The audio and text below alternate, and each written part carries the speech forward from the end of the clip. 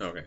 For the outro, our chords are E major, E second with an added 6, B7 with an E in the bass, E major, C sharp ninth, B suspended, and then E. And it just kind of repeats over and over and over.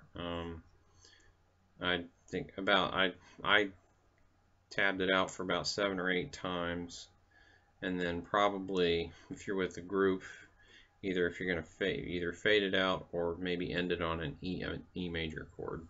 So it would be basically, if you're strumming along, it would be kind of like this.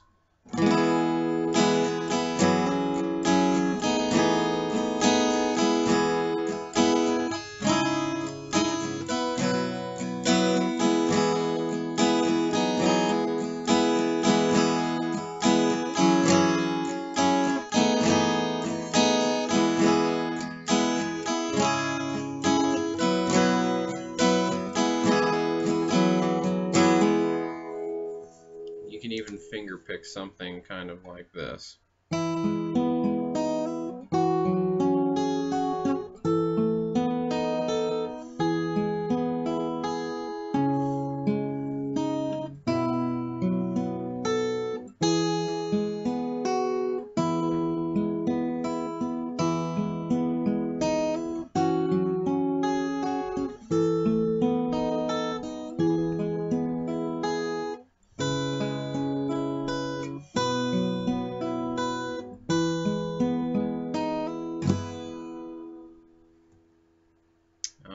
So there's a couple options there for your outro.